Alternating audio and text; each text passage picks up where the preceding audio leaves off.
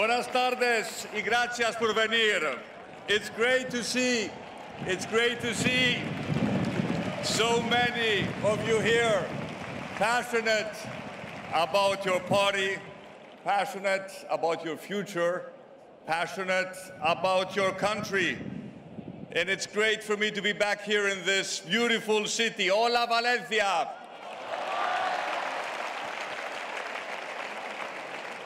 And what an incredible backdrop. I'm not sure I have ever addressed a crowd from inside a bullring before, dear Pablo, but I'm so happy, I'm grateful that you all look much more friendly than the bulls, and assuming this stays this way until the end, it's a great pleasure for me to be here amongst you today.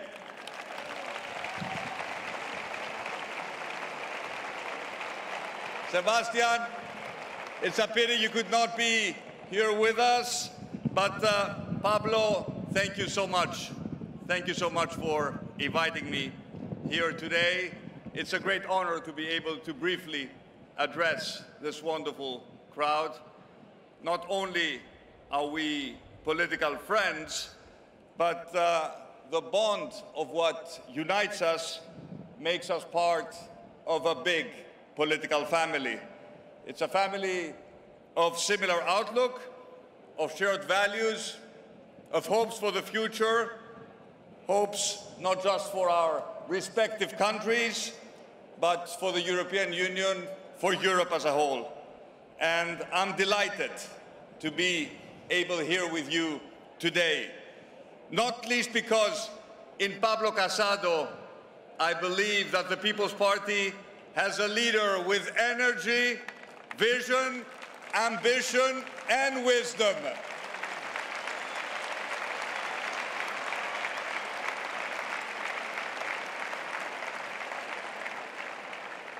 I think, Pablo, you understand that what unites us all here today is a belief in the power of politics to make a difference to everyday lives of people across this great continent.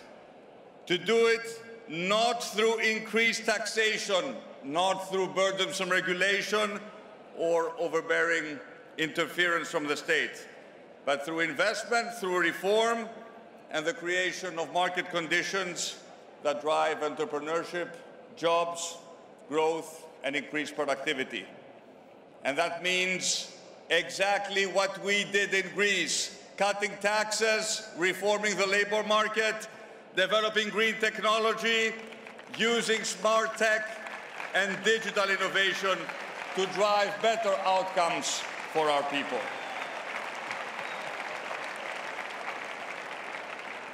And these are the answers to the populism of the extreme left and the extreme right.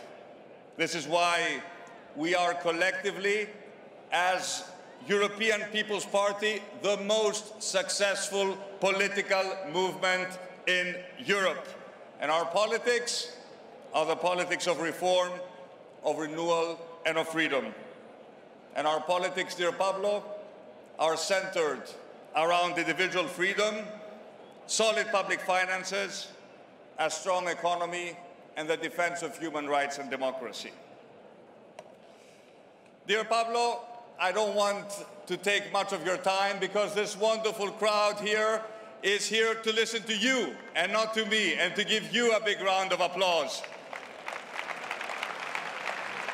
I just want to share with you some of the challenges that my party, Nea Demokratia, faced as we moved from the politics of the past to the position that we occupy today. Because, as you know, no political journey is easy. It requires belief, determination, fortitude, courage. Most of all, it requires desire. Desire to change, desire to renew, desire to compromise, desire to work harder, for longer, in pursuit of one's political goals. My dear friends, I became Prime Minister of Greece now for over a little over 2 years ago. We came to power on the back of crippling austerity and as a progressive alternative to the failed populism of the left. But our journey began long before that. Nea Demokratia, or Nueva Democracia, is not a new party. We celebrated our 47th birthday earlier this week. But I do believe that today, dear Pablo, we are a different party. In the same way that Partido Popular is a different party. A party that stands for something more progressive that even our founders could have imagined.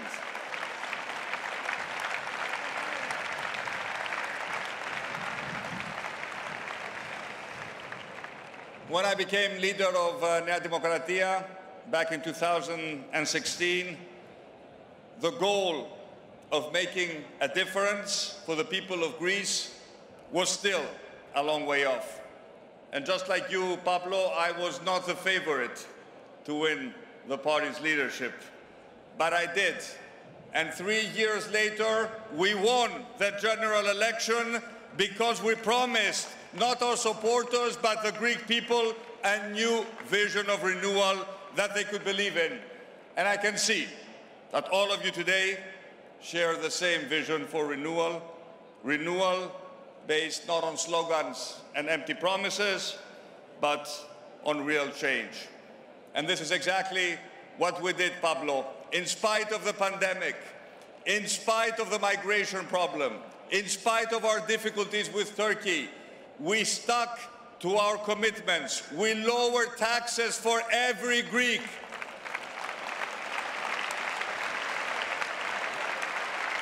We cut bureaucracy. We introduced a digital state. We modernized our party in order for Nea Demokratia today to occupy the entire space between the right and the progressive center. And the Greek people rewarded us with an absolute majority in the last elections to allow us to implement our program.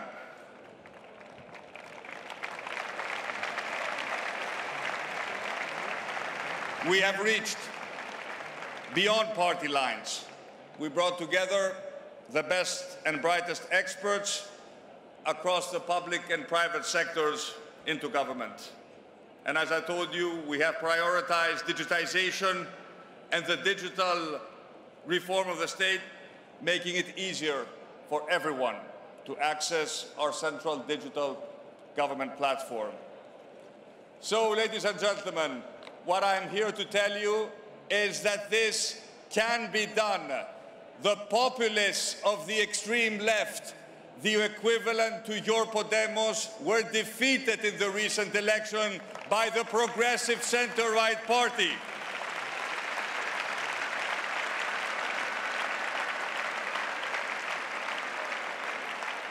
And once you come to power, I am sure you will share the same vision with us, a vision about not just a progressive Spain, a vision about a progressive Europe, a Europe that protects its borders, a Europe that puts European defense at the center of our policies, a Europe that makes sure that the funds from the RRF are used to improve the lives of every European, to lower income inequality, and to make sure that we can all aspire to a common future. Ladies and gentlemen, I don't want to take more of your time because you are here to listen to your leader, your new promising leader of Spain, Pablo Casado. It's a great pleasure, a great honor to have invited me here today. All the best. Thank you so much.